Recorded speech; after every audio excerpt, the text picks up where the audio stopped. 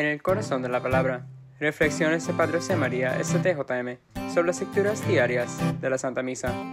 Jueves de la 11ª semana del tiempo ordinario, memoria de San Juan Fisher, obispo, y Santo Tomás Moro, mártires. Buenos días, querida familia. Hoy en el Corazón de la Palabra llegamos a la cumbre del Sermón del Monte, el punto culminante de la enseñanza de Jesús en su ministerio público. ¿Qué hace Jesús en la cima de la montaña?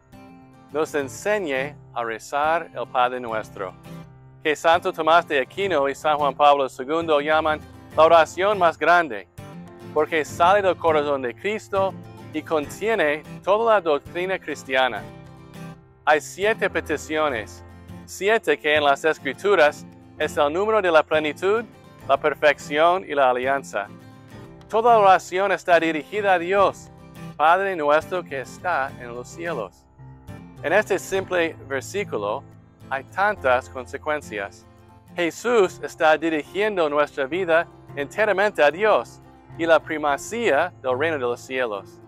Buscamos primero el reino de los cielos, que significa buscar al Padre. En la cumbre de la vida cristiana, en el corazón de nuestra salvación, Jesús revela la realidad profunda de que Dios es nuestro Padre. Como escribe San Pablo en Romanos 8, no caminamos con un espíritu de temor para volver a caer en la esclavitud, sino con un espíritu de adopción a través del cual gritamos, Abba, Padre. Dios es nuestro Padre. Lo que Jesús es por naturaleza, lo comparte con nosotros por gracia de nuestro bautismo, para que su Padre sea ahora nuestro Padre. Jesús revela también que por consecuencia tenemos una nueva relación unos con otros.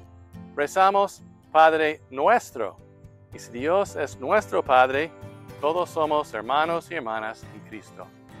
En la cumbre del Sermón del Monte, aprendemos que no podemos rezar el Padre Nuestro sin orar los unos por los otros.